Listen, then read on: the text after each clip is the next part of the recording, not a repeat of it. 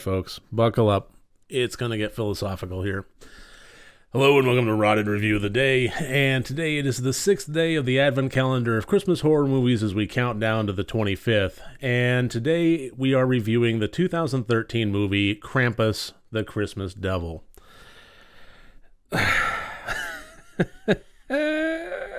Okay, so here's the deal. One thing I noticed last year when I started doing my Advent calendar of Christmas horror movies is that by focusing strictly on Christmas horror movies, the ratio of good to bad got heavily skewed away from the norms. And this year, oh, wow. Okay, so there's only a finite number of Christmas horror movies out there.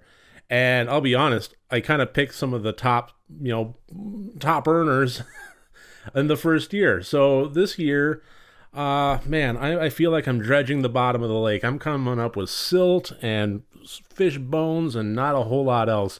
But regardless, I kind of knew what I was in for, and here we go. This is one of the things that I recognized I was going to get myself into, and believe me, reviewing this movie, watching this movie was a masochistic endeavor. So, clearly, I did not care for this motion picture. But I have to explain it a little bit more.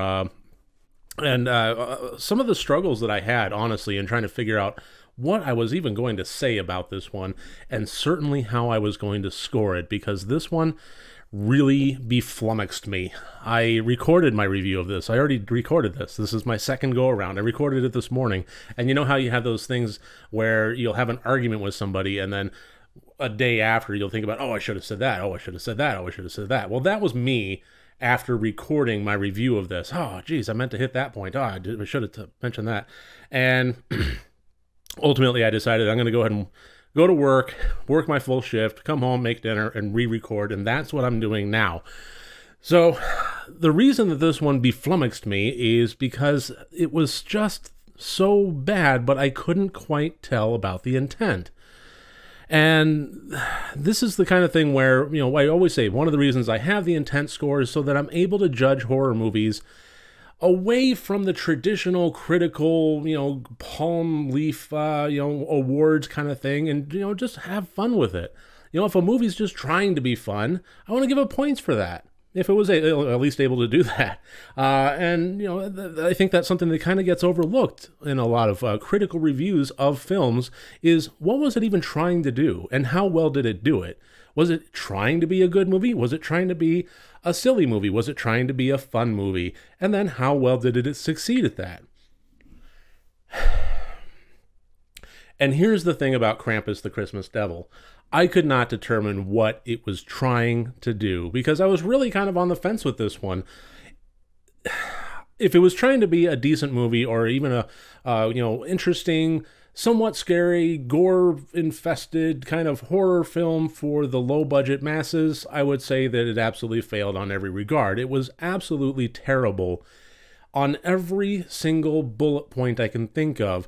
Screenwriting, dialogue writing, camera work, lighting work, sound design, acting, special effects, editing, everything about it was an absolute misfire and miserable. But what if it was trying to be a bad movie? Well, then surely I should be able to give it some points for that. So now, here I have my conundrum. If it was trying to be a bad movie, how do I approach that? How do I tackle that?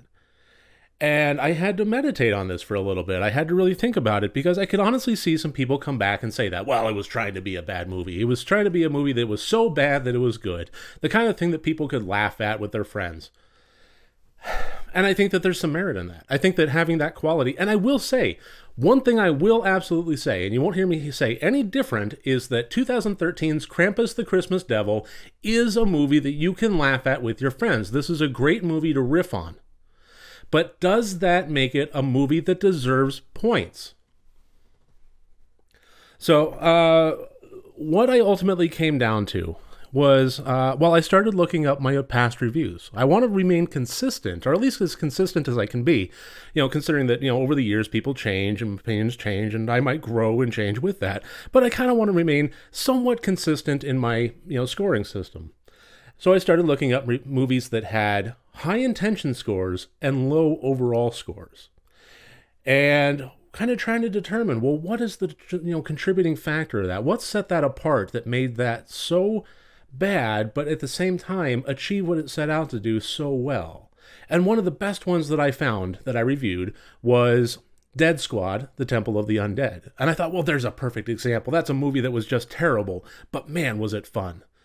Nazi zombies in a underground jungle temple and like undead zombie fellatio. It was just a wild, wild, crazy ride that was absolutely fun from start to finish. So what would make me judge that differently than this? Because I honestly want to. It's a gut feeling. I feel like that one is worthy of scores. This one is not. So what's the difference between the two? And ultimately what it came down to is this notion. If you're trying to make a silly movie and you do it well, that is a big, big difference between purposefully setting out to make a bad movie.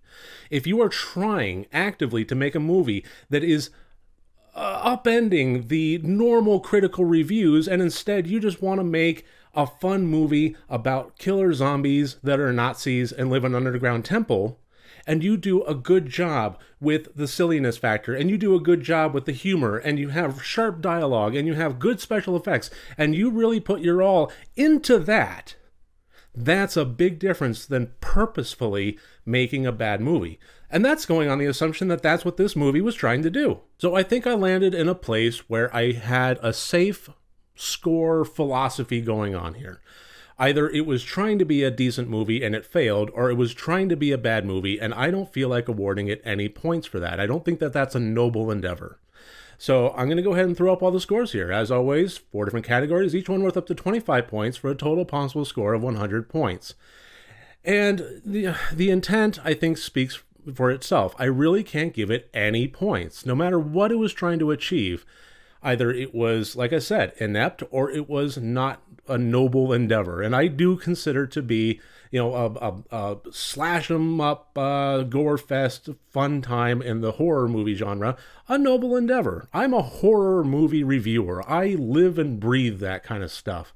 But this is not the kind of movie that I can abide by if it was on purpose, even if I would say that it would be fun to riff on. Because I think the ultimate difference is the fact that if I do riff on this with friends, I am not laughing with the movie, I am laughing at it. It is ridiculous on its face, and it's not because of sharp humor or biting dialogue or ridiculous situations. It's simply because of how amateurish and cheap and mistake-ridden this film is. So to give this movie a 5-mile overview, we have the main character of policeman Jeremy Duffin, who, when he was a child, was basically put in a sack by Krampus and tossed into the river, Rover Dangerfield style, and managed to escape.